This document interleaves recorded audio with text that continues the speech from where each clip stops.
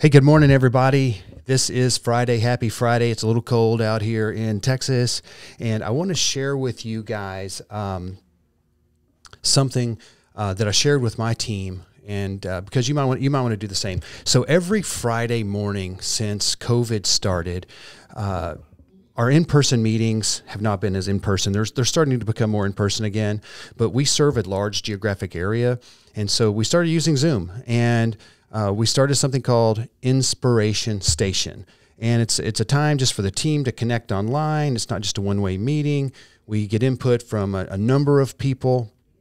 And so it's a time of encouragement. It's a time of connection. We're out there fighting a battle every day. And so I thought I might just share with you guys, you know, the same message that I shared with my team this morning. So I'm just going to switch here. Give me just a second.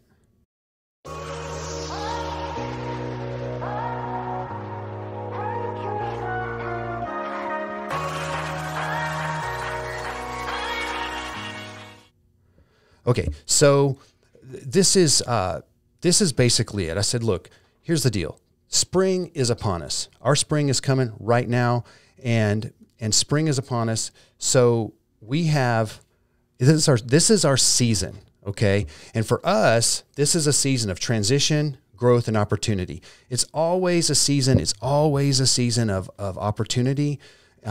But it's a season of transition for us because we're smack dab in the middle of moving this month. And we have the next 3 months are just going to be crazy as we get settled into our new building and such. And so transition. And we every year we call the spring, we call it our spring wave. The wave of leads come in. Everybody is hungry to get their work done. And in our part of the world, spring hits when, you know, with the cold weather, it's been cold, and then one Saturday, some Saturday in March, sometimes as late as April, but typically in March, people walk outside and the sun is shining and you can feel that warmth on your skin. You can just feel that warmth on your skin. And when they feel that, boom, spring hits. People start looking around at their house, looking at all the things that they haven't looked at all winter. And so now it's springtime has hit. And so it's an opportunity for us to ride that wave, to serve a lot of people. So we are doing, as most of you guys are, a lot of hiring in the first couple months of the year, and training, and it's really, really busy. We may not be as busy running leads during that time. However, we've had a ton of requests. But our main focus, January and February every year, is training. And so focusing on our growth, our opportunity, and our transition. So how are we going to succeed in this season? Okay, and so to me, I don't want to just manage it. Okay, I don't want to just manage it. I don't want to just get by. I don't want to just hold my breath and survive. Okay, I want us to master it. I want us to master it as a team. And you know, what does that take? For us, you know, we have systems, we have people. Okay, what is it going to take? But during this time, our systems get stressed, our people get stressed. They're working long, they're working hard. How are we going to hold it together and deliver to our clients a wow experience, So for us, it really comes down to something called teamily or teamwork. So teamily is this word that we made, and it's like, hey, we're a team. We're going to work together as a team, but we care for each other as a family. So team and family together make teamily, okay? And so what can you expect from, you know, your teammates in teamwork? What should we expect of one another? What should we expect of ourselves, okay? And so there's a few basic things. One is truth. We need to expect to speak truth, to hear truth, because, you know, all progress starts with facing the truth. That's where all progress starts. And we have to be able to speak the truth. There's a lot of teams where people won't speak the truth. They keep their mouths shut. If your people keep their mouths shut and you don't have healthy dialogue, healthy conflict, you do not have a good culture. Trust me, I've been there. I've seen it in other places, and you want people to be speaking the truth. So we expect one another to speak the truth. We expect one another to receive the truth. Okay. Excellence. We should expect excellence out of our teammates and out of ourselves, period. Now, at the same time, we should also expect kindness. Now, when I say kindness, I don't just mean, oh, nice, easy, pushover, all that stuff, okay? Guess what? One of my favorite quotes, to be unkind is to be unclear. And part of being kind is creating clarity. Clarity in expected outcomes, clarity when someone's doing a great job, when they're dropping the ball and they need to get back on track. Communicating, handing off, and delegating with clarity is kind. Kindness.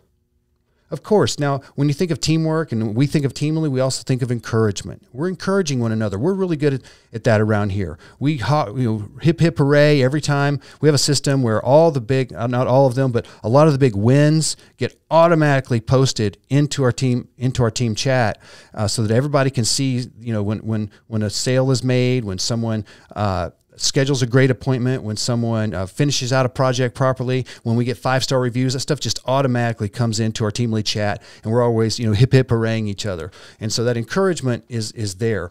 Another thing is, we need to assist each other, because it's easy when we are carrying our own load in our job during the springtime or during the busy season. It's easy for us to have a siloed mindset. Okay. And really, it's not about me. It's about we. And everybody on the team needs to understand that if we don't all succeed, it only takes one weak link in the chain for the whole load to drop, right? So we have to absolutely be lending assistance to our teammates when they need it, when we see them. Okay. Now, the next expectation is we need to expect that people are committed. People are committed to the vision of the company. And friends, you as the business owner, it's your job to communicate, over-communicate, constantly communicate a clear and precise vision of where the company's headed and what success looks like. Because if people don't have a clear, exact picture, how can they commit? I mean, if you're playing baseball, okay, and you want people to score, you want them to slide into home, they have to know exactly where home is. What am I sliding into third or the bullpen? No, you have to create a clear picture. And a base in baseball is very obviously the target for getting that run, right? And we have to create a clear vision. If our people just feel like, oh, I've got to go out there and work hard. I've got to go work hard. I've got to show up to work and work hard. That's good to show up to work. It's good to work hard. But if your team isn't all working towards the very same goal and they have clear metrics, it's going to be hard to hit it, right? So if you need to expect commitment from everybody on your team, but leaders need to take responsibility for defining the parameters of what success looks like so that people can take ownership and commit to it, right? And, of course, we expect hard work of one another. Now, this last one is something I adopted from Sam Walton, founder of Walmart, and he had something called the sundown rule, okay? And here's what that means. When someone on our team has a request of us, they need us to call them back. They need us to, process a piece of paperwork or pick up something, whatever it is. Okay, whatever that is, we're going to stay until we've done that. Okay, and I saw this actually lived out in another company a while back. It was late in the day. I was at the tire shop. Okay, I was at Discount Tire, and I'm sitting there. They're working on my vehicle, and someone comes in. Right around closing. I think it was, let's say 5:00. Okay. They come in and it's maybe 4:30. They're going to close at 5, whatever the hours is, about 30 minutes before. And they came in and they said, hey, can you get me in? And can you get me done before closing? And the guy who was helping her said, absolutely. We only close the doors at 5 for you to walk in. As long as you walk in that door by 5 p.m., our whole team is going to stay until the very last car is completed. So I want you to think about that. Okay, when you have people on your team that are really committed and you have a thriving culture and everybody's working together, okay, people are going to stay late. They're going to burn the midnight oil when necessary. Now, again, you can't expect people to constantly do that year round. You're just going to wear them out. But when you have to make hay while the sun shines, and when it's springtime, you need your people to put in that extra work. You need your people to buck up. I tell them, hey, grab a case of energy drinks. And sometimes that may be physical energy drinks, and sometimes that may mean you just need some mental energy. This is the time to get it done, to go out there, to work together as a team and get this done. Okay, so that whole idea of teamily, speaking truth, working with excellence, kindness, clarity, encouragement, assisting, commitment, working hard, and staying till the job is done. Making that last phone call, processing that last piece of paperwork, whatever it is, that is absolute key for us to navigate this season of growth, opportunity, and even transition for us, okay?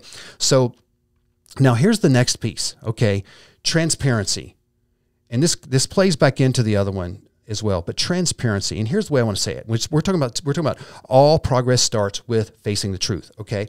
So, Proverbs 27:5-6, you guys know me, you're always going to get something out of the Bible from me, okay? I got the Bible right over my shoulder right here. That is my favorite book, okay?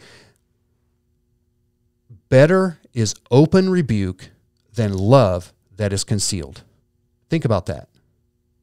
Being smacked in the face, punched in the face by a friend with truth is better than being kissed on the cheek by an enemy who's trying to deceive you. And the next verse 6 is, faithful are the wounds of a friend, but deceitful are the kisses of an enemy. And when we have a thriving culture at work, our people can speak hard truth that may feel like a blow in the face. They can speak hard truth to one another because we know we care about each other. We know we're working hard together, and we're there like iron sharpens iron to help one another. That's what we're doing. That's what it's about. And when you have people that can be open and transparent, it's going to promote teamwork. It's going to promote excellence. It's going to promote personal growth. So you need to create an environment where it's safe to speak the truth and to receive the truth. Okay, and sometimes that's going to require some coaching, because a lot of times, sometimes someone is going to tell you something and it's really going to hit home. And the immediate response may be to get mad, to be offended. But then you have to think about it. You're like, man, they were right. And sometimes you have to eat some humble pie. All right, well, I want to tell you something about humble pie. It tastes a lot better when it's hot and fresh than when it's cold and old. Okay, so that's us. It's about teamily. It's about working together. It's about being open, transparent, honest, and having high expectations for us and each other. And it's about helping the next one along. So, what are you doing? What are you doing in your company? What are you doing in your company to help your team navigate these seasons, the high season like that? I'd be curious to know. That's what my team is doing, and it's working for us. Spring is always a challenge, and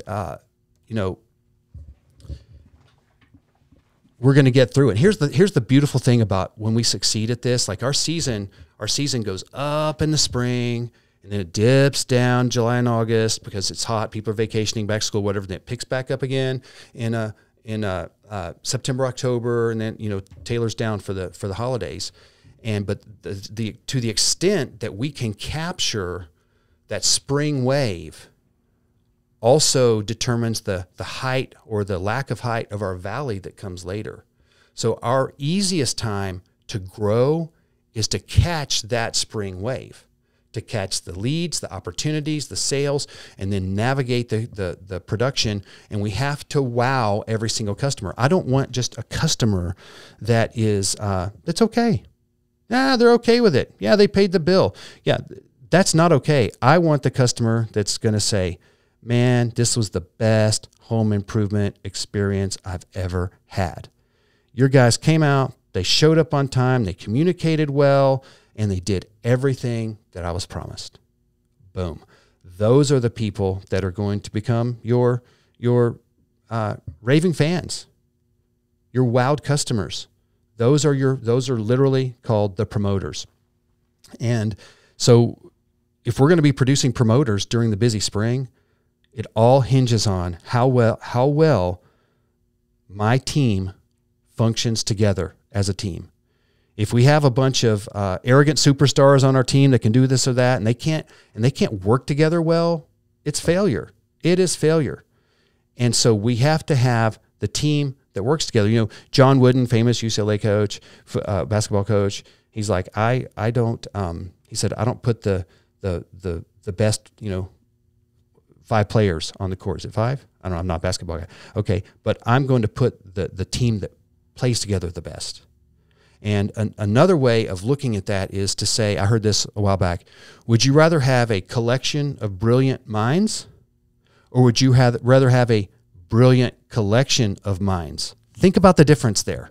It's different. So you, as your business owner, it's not, do you have to have a superstar in every position, but they need to come together to make the best team so that you can get the best results. And when you create teamwork and you create it well and you delegate well, then your life is going to be a lot better. Your customers are going to be happier. You're going to have a thriving culture. You're going to have a better bottom line, and life is going to be better. So anyways, man, I appreciate you guys. I appreciate you guys listening. And if you have, if you have any thoughts on what I said, I'd love to hear them. Comment back, chat me up, whatever, and we'll see you again next time.